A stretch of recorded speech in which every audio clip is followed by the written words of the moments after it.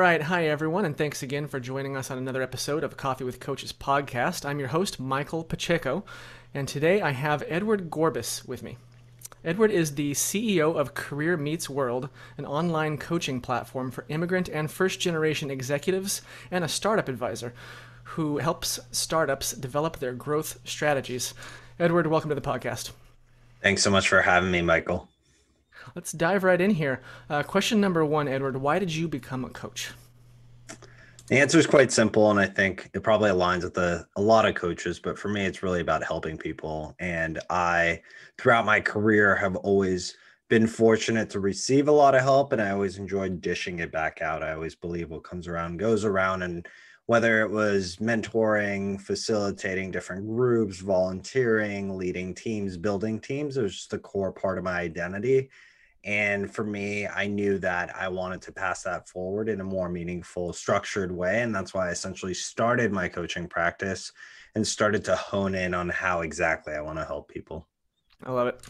That's great. Question number two, what are you doing in your coaching business today that is unique?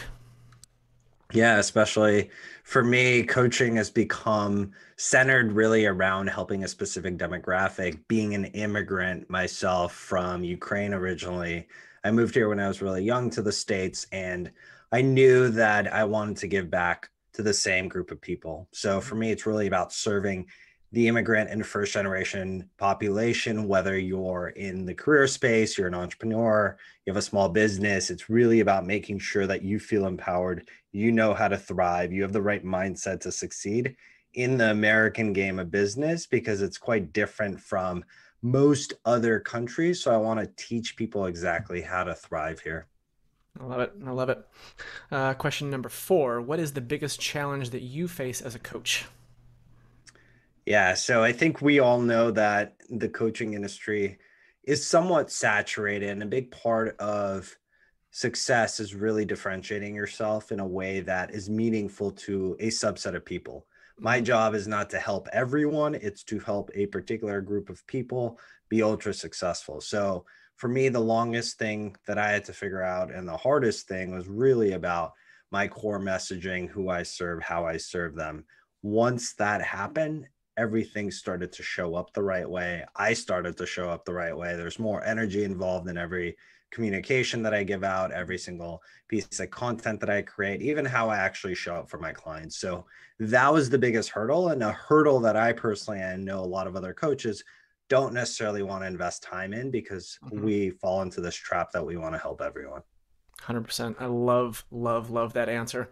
And as someone myself who works with coaches on kind of their brand and their marketing, 100% agree. I couldn't agree more. I think I may have jumped the gun there. I skipped question number three, so we're going to circle back to that. No Where do you worries. find your clients? So a big core of my clients comes really from two places. One, I've devoted my time to creating content on LinkedIn. So you can find me there. That's where I spend the majority of my time posting, and more so engaging and helping people, honestly, through comments, DMs. Mhm. That lends to a clear funnel. If they have questions, I send them straight to my website. I've made my coaching practice as transparent and as clear as possible, so people just end up going straight to my website from LinkedIn. The other one just now is referrals, right? Mhm. Once you establish a practice, people start to trust you, they understand the value that you deliver, and naturally people will send more people your way. And that's a luxury, and I don't take it for granted, but that's something that I definitely value and appreciate. Love it. Skipping forward now to back to question number five. If you had a do-over in your coaching business, Edward, what would that be? It's a good question. So I think people start coaching at different points in their life in different ways, meaning some people start a side hustle and they coach while Sure. they're at a job, and they kind of stabilize their W-2 with the coaching income. Hmm. What I wish I would have done differently is I actually just decided to take the plunge, meaning I quit my job. I was working at WeWork. I truthfully was earning $250,000 of every single year, and it was the middle of the pandemic, and I decided to quit my job because I felt compelled to help as many people as possible, given the number of people that were unemployed last year in 2020. That being said, it made it a lot harder personally to start developing a personal brand. So many people flooded online to not only find jobs, but to also start their own coaching practice. So timing wasn't necessarily perfect. And personally, I'm relatively risk averse. I try to do things more thoughtfully, and I took the plunge here because I thought I would challenge myself. Mm-hmm. Nonetheless, I still figured things out, but it was something that I wish I would have done a little bit differently, maybe stayed at my job that was at that point, I'd say cushy, and Mm-hmm. work on things on the side and then really ramp into things. So I created more stress and pressure on myself that did not need to exist Uh-huh. just because I wanted to dive right in. Yeah. Interesting. Interesting. I like that. Moving on to the bonus question. Edward, what is one book that you would recommend all your clients read? Think and Grow Rich.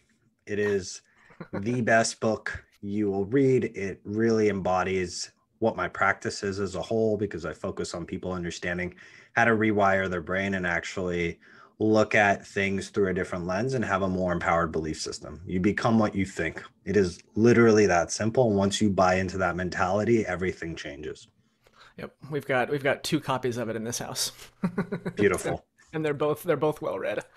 Um, that's fantastic, Edward. Is there anything that you would like to add or pitch or promote? And also, please let us know where people can connect with you online.